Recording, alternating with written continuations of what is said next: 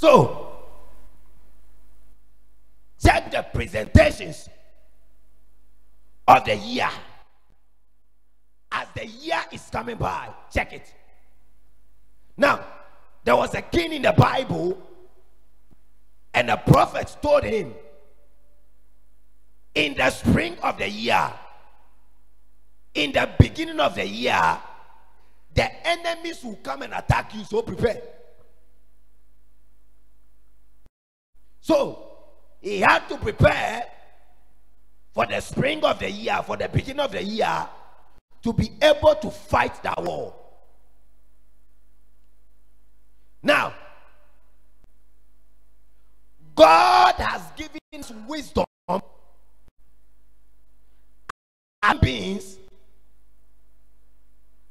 to put a stipulation or a ceiling on some months and call it a year. So, it may happen that in other jurisdictions, it will be 13 months or 14 months, that will be a year. And that is their wisdom, according to the wisdom that God has given to them. And according to their culture, that is their stipulation. Now, in the Roman calendar, it was January, that was the first year, first month. But in I don't know the other calendars. In the Adangbe calendar, it was not January, it was August. That is the first year, first month. So, by our stipulations, we have put a mark upon, and we say we are in the new year. But the actual fact, and for us being into a new year, because the Bible said 1,000 years is just like one day in the sight of God. Amen. And one day is just like 1,000 years in the sight of God. So it may be that we are in 2021, but in the sight of God it is just one day, or in the sight of God it will be like 1,000 years in the sight of God. So being in 2021 does not change anything about you. What changed something about you? Because the day you came here and crossed over, you went to your home and your shoe never changed, your clothes never changed, the telly in your room never changed, the painting of your house never changed, the food you eat never changed, nothing changed in the house. And we say we are in New Year. What means that we are in New Year? Being in the New Year is your mindset. If your mind is old that you are not in the New Year, and your mindset is what shows that you are in the New Year. What mindset do you have? What mindset do you cross over with? What things do you take into account? How things do you check about your life? What things do you did in 2020 and it does not work for you, and you want to stop them, or you carry them and you place them into 2021? You are not in the new year with that. Your new year is a mindset. Your mindset is your new year. The Bible says things that are perfect, all things that are good, all things that are great, all things that are perfect, all things that are of God. Let us brood and let us think upon these ones. Let us have a mindset. The Bible says our mind is the mind of God. Jesus Christ is my brain. Jesus Christ is my mind.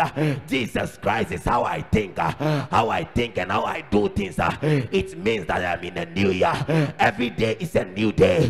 The Bible says he does a thing. He does new thing in every day. Have you been able to think new in every day? Have you been able to achieve what you want to achieve? Have you been able to place something that you want to do in this year? Have you been able to lay your hands upon something that you say, this is what I want to do, and this is what I want to achieve in 2020? Or you are still gallivanting like the devil, going around and coming? We are into the 7th day of the year. Are you still walking as you are walking in 2021? Are you still doing the things of the old? Are you still doing the things of the old? Are you still manipulating and doing the things of the old? Are you still lying as you are lying of the old? Are you still having the same character? The same character in 2021? Are you still having it in 2020? Do you cross with the same character? Then you are not in a new year. It is your mindset that shows you that you are in a new year. Are you still in 2021? Do you still want to do something for yourself? Or as in 2020, as you don't know anything to do for your life, you are just moving about and going and coming? Yes, I came to tell somebody the new year is not the number that has been added to the year 2020. The new year is the number that has been added in your mind. The new year is the number that has been added in your thinking. The new year is the number that has been able to influence your thinking. The new year is the number that has been able to influence your worship. The new year is the number that has been able to influence the thing, how you do things. The new year is the number that has been able to influence how you perceive and see things, how you acquire things. The new year is the number that has been able to influence the things that you do for your life. The new year is the number that has been able to change something about you. Is your spiritual life change? Is your prayer life change? Is the things that you are doing, what improvement has come 7 days into the new year? What improvement have you seen in your life? Have you taken account of your life and tried to improve it? That shows that you are in the new year. It is not the number that has been added to the year, because your shoe is the same, your clothes is the same, your telly is the same, your face is the same. Yes, how you think and how you thought is the new year.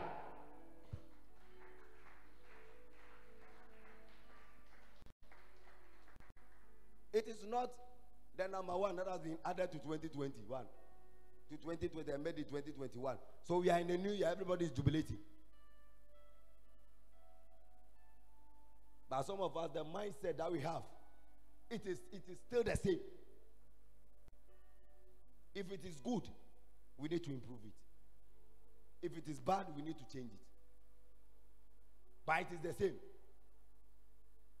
And we say we are in a new year. Every day, God can do something. According to human stipulation, this is 2021.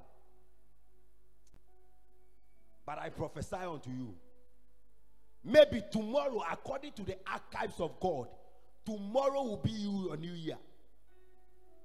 Maybe according to the archives of God, today is somebody's new year. Because God don't see it the way you see it. He has signed it because you chose it. He said, enter into the land. The verse number 18. Enter into the land. See whether the people there are many. See whether they are strong. See whether they are few. Go to number 19. Let me see something. The verse number 19. He said, whether the land they dwell is good or bad, whether the cities they inhabit are like camps or strongholds. This is what Moses is telling them. See whether the cities they dwell in, see whether the land they dwell in is good or bad. What good opportunity is presenting itself? Some of us, there are good opportunities that presented itself in the years past, and we lose them. This year in 2021, there are good opportunities that will present themselves, and there are bad opportunities that will present themselves. Which choice are you making? Because God told the children of Israel, He said, I have placed before you good and bad. But I pray, that is what Moses said. But I pray that you choose the good one. Moses said, you have The authority. You have the will to choose what you like. But I crave your indulgence. I beg you. Choose the one that is better. Say, see whether the land they dwell in is bad or good. A land that God told Moses, it is a land that is flowing with milk and honey. I have given it to you. Why should Moses send spies again to check the land? Because you have to know that even in the Garden of Eden, the holy garden, the serpent was there.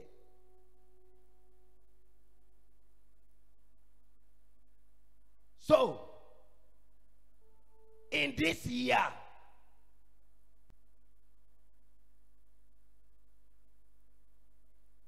someone will tell you it is a bad year.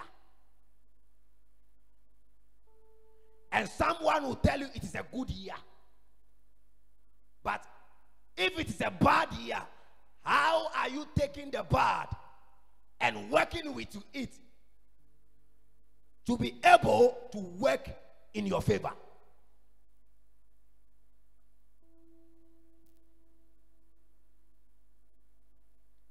The telcos, the network companies have been able to take coronavirus that was destroying people, and they manipulated it to work in their favor. You buy bundle.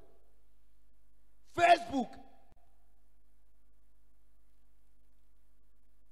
Zoom, they've been able to use coronavirus that is destroying people and killing people, and it is working in their favor.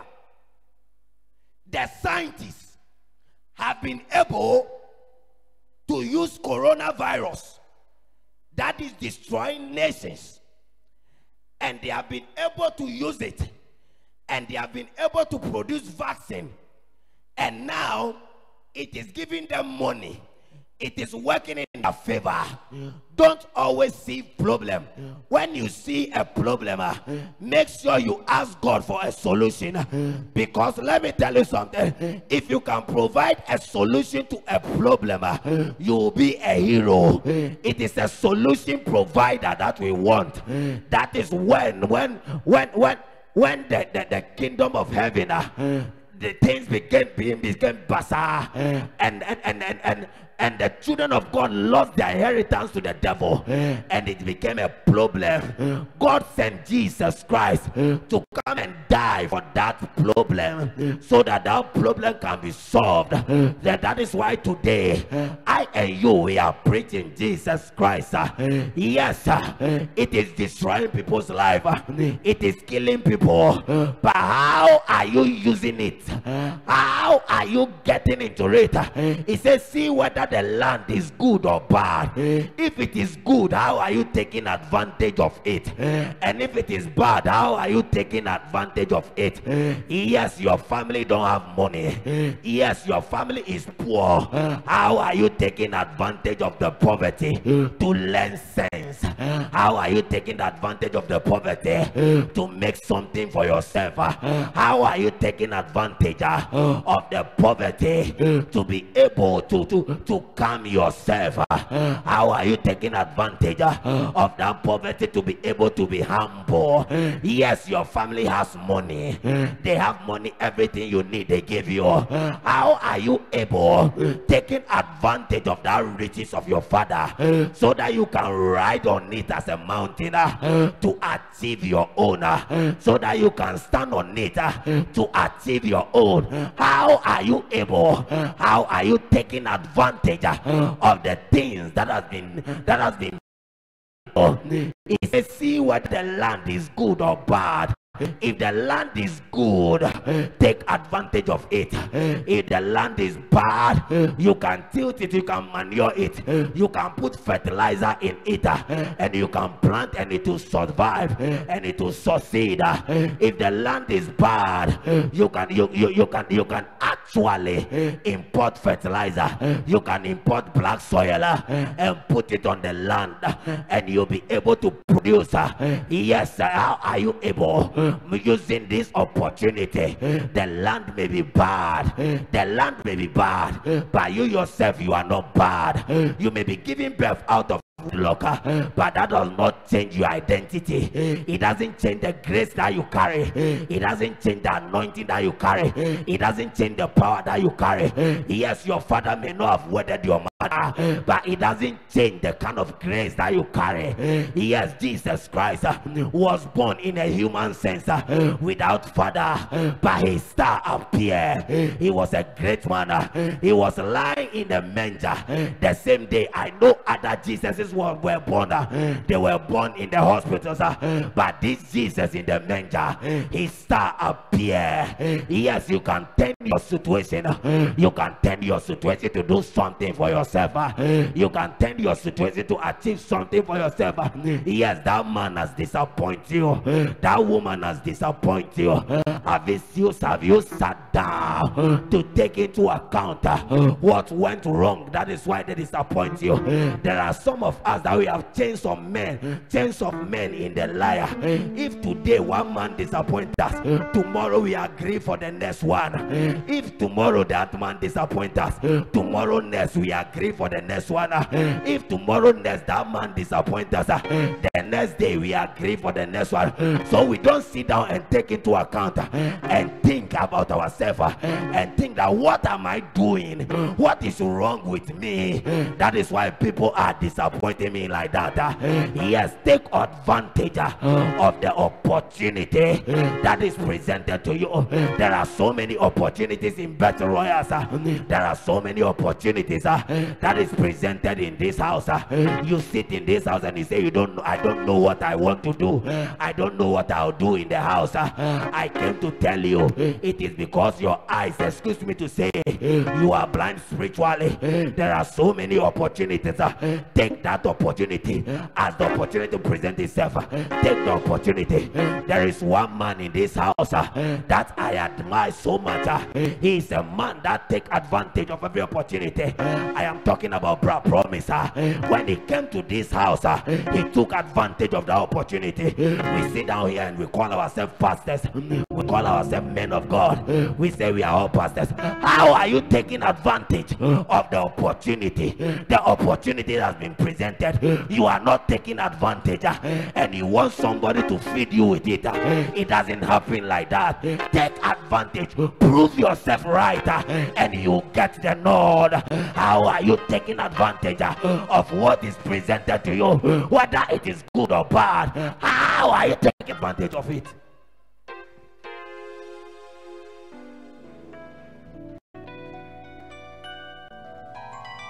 How are you taking advantage of it?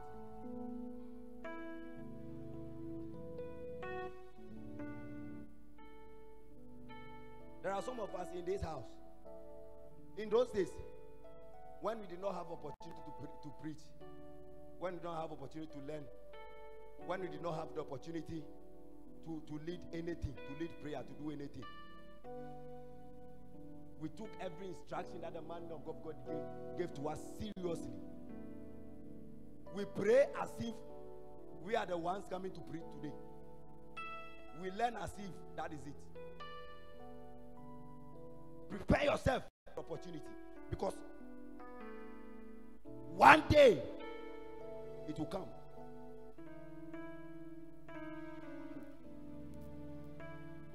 Last, someone was complaining. These people cry, what have they done for us? These people cry, what have they done for us? These people, they have not done anything for us. These people, they are not. Then somebody asked him, let me ask you something. He said, yes, ask me. Then he asked him, if today the government brought this job, what is your qualification to apply? Then he is standing there. So then the person told him, you are shouting that they are not doing anything, but today, if they provide it, you will never get it.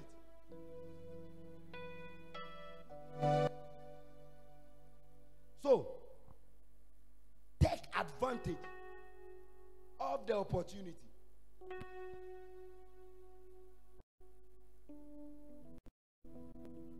There are so many opportunities. Take advantage of it.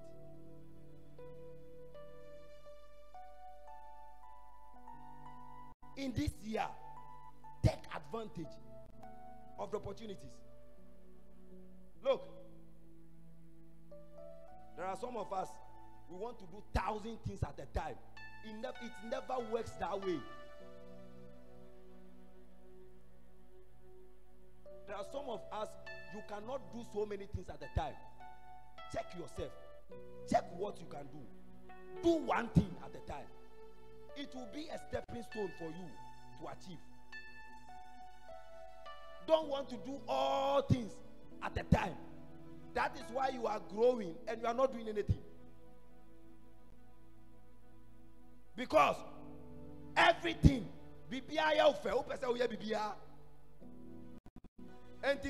and then you don't know the actual thing to do, because you want to do everything.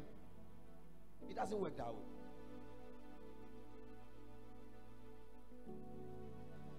This year, have a focus. Have something that you want to achieve. Tell God, God, give me the grace. By the end of this year, I want to get this. I want to get this. I want to get this. Take advantage.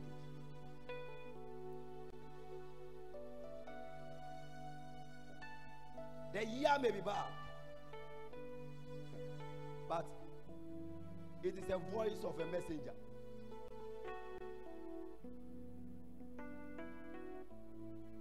It is a voice that has been prophesied. Thank God you also have a voice, so you can also achieve. He said, whether the cities they inhabit are like camps or strongholds. So Moses told the children that are going to spy the land. He said, see whether the cities that they are staying in it, the cities, whether they are like camp or walls have been built